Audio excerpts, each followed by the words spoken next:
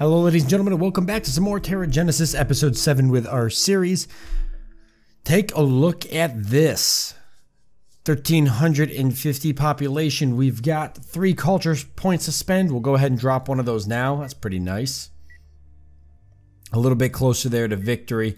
Plus the 2 other culture points puts us at 30%, so that's not bad. We've got 550 million credits. So we're ready to start doing some stuff here, spending a little bit of these credits on some changes. Currently you can see I've turned the cooling plant off. We actually got a little bit lower than we should have, so we're gonna have to tweak that, no big deal. Meanwhile, the pressure is still comfortably where it's at. Oxygen is about halfway there, so we've almost got an oxygen-rich atmosphere, and water. We've got a little bit frozen in ice because of what we did with the temperature. So the first thing we're going to want to do is head to research here. And we're going to want to get ourselves the heating cluster. And that's going to be what helps us get the planet's temperature up. Now we've got temp here, and I think I did build... Yes, we've got 1 cooling plant here.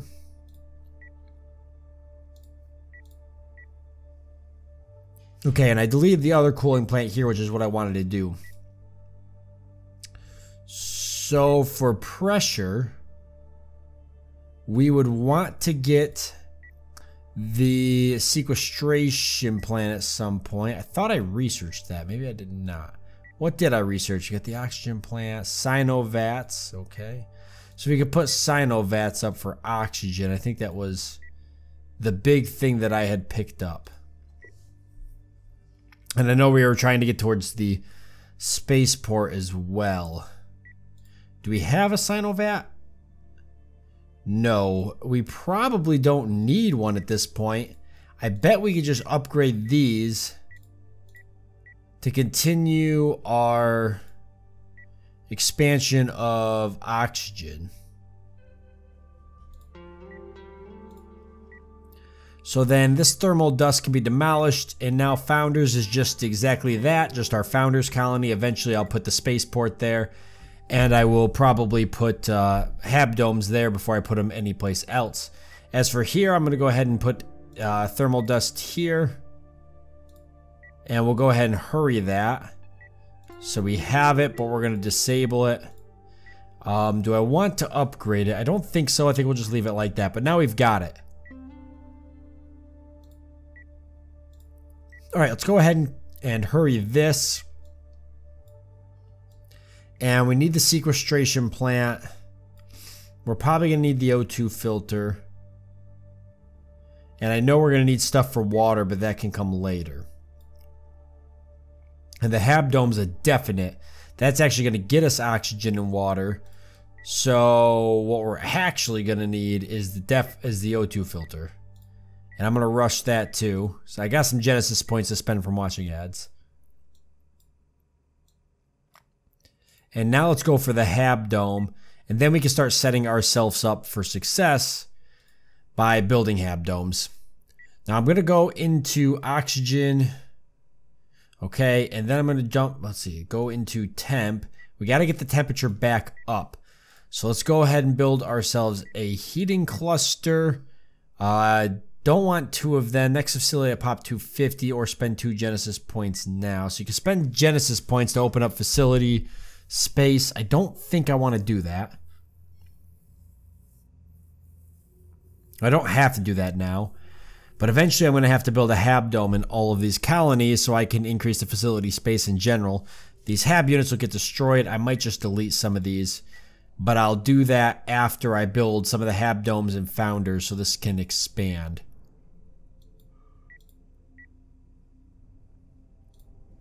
So a lot of this doesn't have to happen just yet. And let's see. Oh, we got to get money, income coming back in too. When's the next culture point? 2,500 pops. So they might have changed that. They might have lowered that some. It seems like it's easier to get culture points because that'll put us at 35%, and that's not bad. So 1 habdome, I feel like, will get us almost to 50%.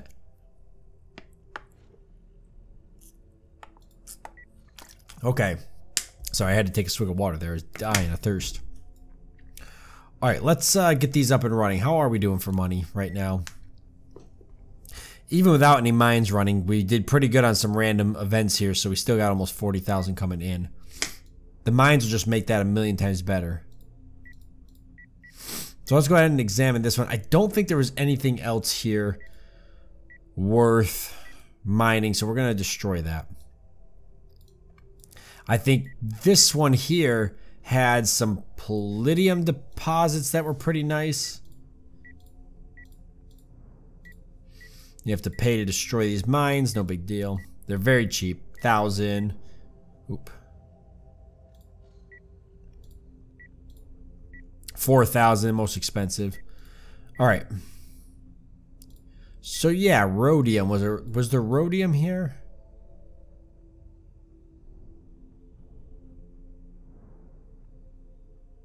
Not really. One of these though I thought had a pretty high palladium. That's not bad. I think that's the one we mined earlier.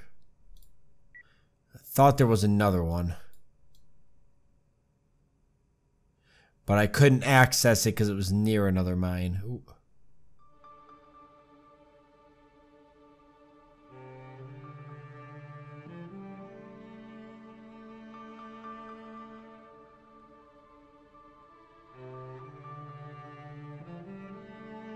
That's pretty good.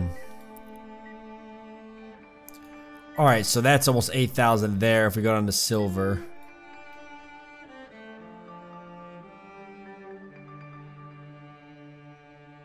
There's no silver that really stands out to me. It's about as good as it gets. We'll throw it down though because we got a lot of credits and we could use a lot more for when we start building hab domes and stuff. Next one, Valencia here. It looks like I had palladium already here.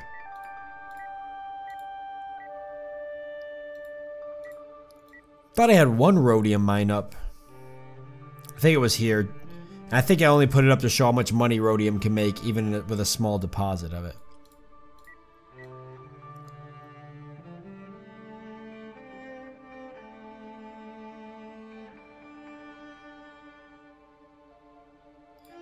Alright, I think I'm gonna ditch. This place as well and build another one.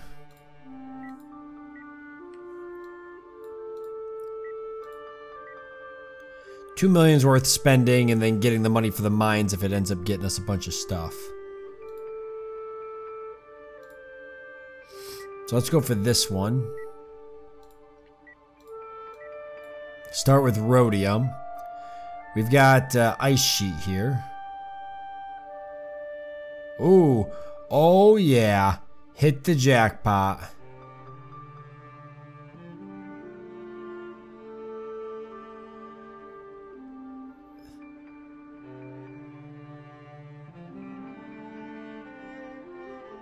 That's perfect. How much did we get for that? 6,700. That's nuts. That was great. I'd hoping we finally get something like that. Nice. There might be some palladium here too then.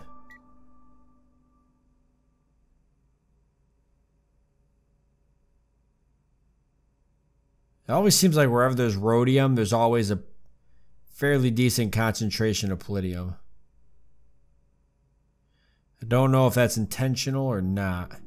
There's some here, but I'm concerned if this turns into water, we'll be in trouble, but just go for it. Worst case scenario, it gets flooded out.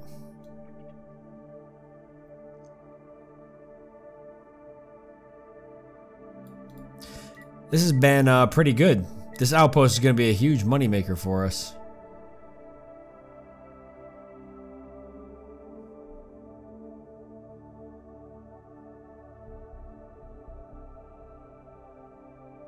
Usually I don't go below silver at this state in the game, but I might make an exception. Damn, that's pretty good too. What the heck?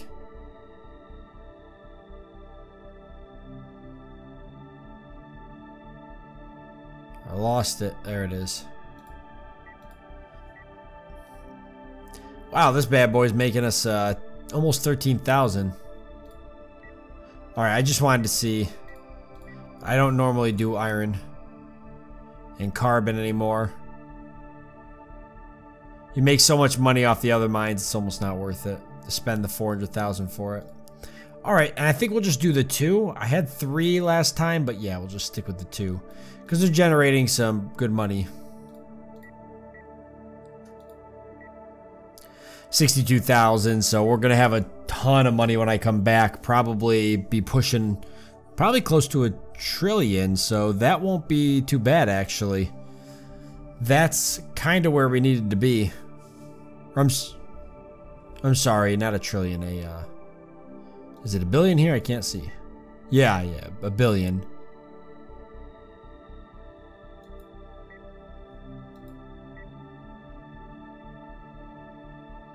I just wanted to see, was it $1 billion or $1 trillion I needed to win? Where can I see that? Culture, I think.